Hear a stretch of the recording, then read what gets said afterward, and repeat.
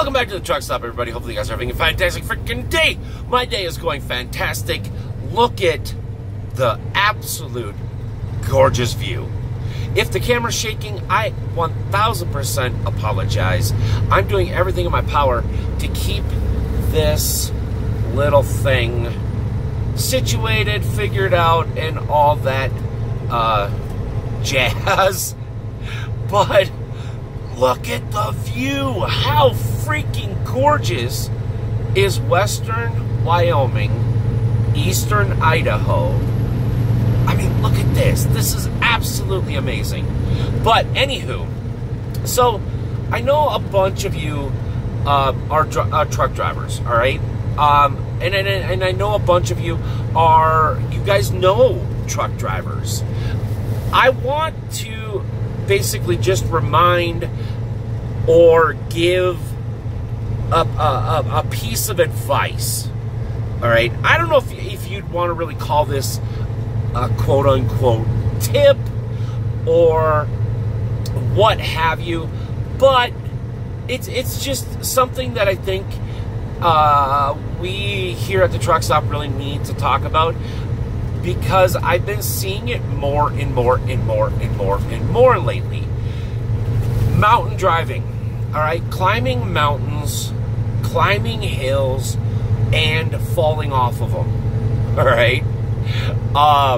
So basically, my tip is, all right, you don't need to be the first one up.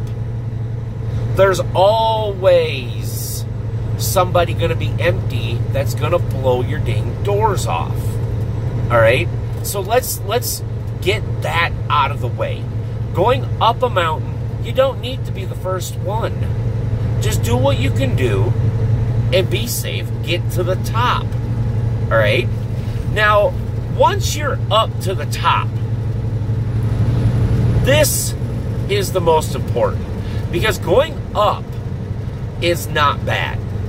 You know, even if like this road here is all wet, I don't know if it comes across on the camera, but if the road is snow covered and stuff like that, especially if you're over here in the Rockies, because they have chain laws over here in the Rockies, you just be careful. Just do what the truck can do, and you know, you'll get to the top. Now, once you're at the top, dropping off or going down, you know, a steep grade, or, you know, a mountain or a really large hill, what have you, that's where the life and death comes into play. It is stupid important. Oh, looks like we got a wreck up here. We're gonna slow down. Right lane closed, and there is only one lane, so that must mean we're going over to oncoming traffic. But basically, coming down is going to be the life or death situation. Whoa, whoa, whoa, whoa, whoa, whoa. Wow, hopefully that driver's okay. Wow.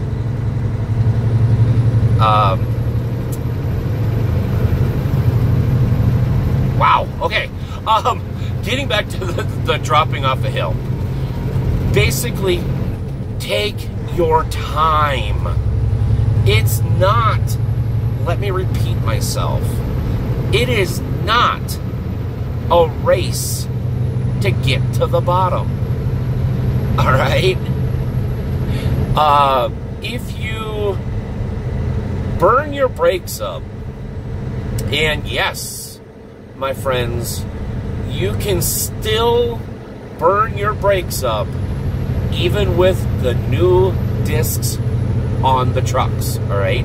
So for you guys that didn't know, trucks for many decades have always been drum. So basically, there's a great big metal piece with two big pads pushing against it. That was our braking system. All right? Those were prone to overheating very quickly especially if you are going down a large, steep grade with a heavy load on. All right? Now, a lot of the trucks have gone to the disc brakes, the modern brakes. They're a little bit better, but they still overheat. All right? You have to remember, we're 80,000 pounds fully loaded. You know, our empty weight is anywhere from 25 to 35,000 pounds. All right? I mean, that's 16 tons and more. Give or take, you know.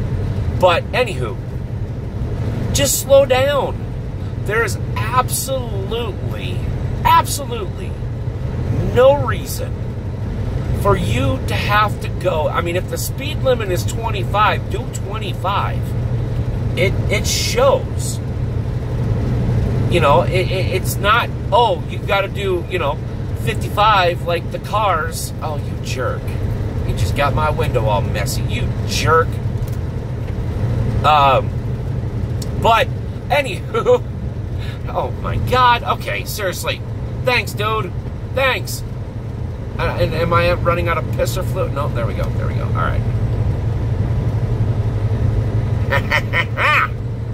I can see clearly now. The dirt's off my face. Anyways, use your Jake brake.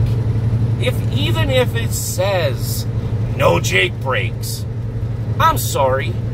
Then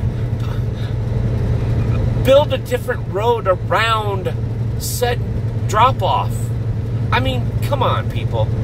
You put a road down a great big canyon or up a great big mountain, and then you expect truck drivers to not use their Jakes going down? Shut up. Just shut up. All right? Take your time. Go slow. It don't matter if you're 5 minutes late or 2 weeks late. It don't matter if you're 5 minutes ahead of schedule or 50 minutes ahead of schedule. It don't matter. Just slow down. You know, use your Jake brakes going down. Don't hold your brakes. All right? That's the one thing I have found a lot of new people will do, is they will lightly drag their brakes as far as they can. And this camera is now focusing on that silly wet ring right at the top. Ay, ay, ay. But you're on your brakes, you get off your brakes. You're on your brakes, and you get off your brakes. That's how you make them last the longest. If you remember your training from school, I didn't go to school. I learned from a book and basically experience. That is what you're supposed to do. All right?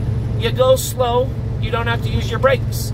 If you go slow enough, your Jake brake will hold you back. Anyways, hopefully this I'm not gonna say tip. Whoa. God dang camera. Anyways, hopefully this tip or this advice, I'm gonna call it advice, helps you out a lot. Like I said, just go slow. You don't have to be the first one up, and you don't have to be the first one down. If you guys have any comments or suggestions or anything like that, please feel free to leave a comment. All right? If you guys enjoyed the video, go ahead and show your support like you normally do. Hit that thumbs up. If you guys are new around here, don't forget to hit that subscribe button. Grab your front row parking here at the truck stop. And why we call it front row, that's because you're parked right next to the building. You don't have to walk as far. Thanks for hanging out today. I've got to go. Look at that view.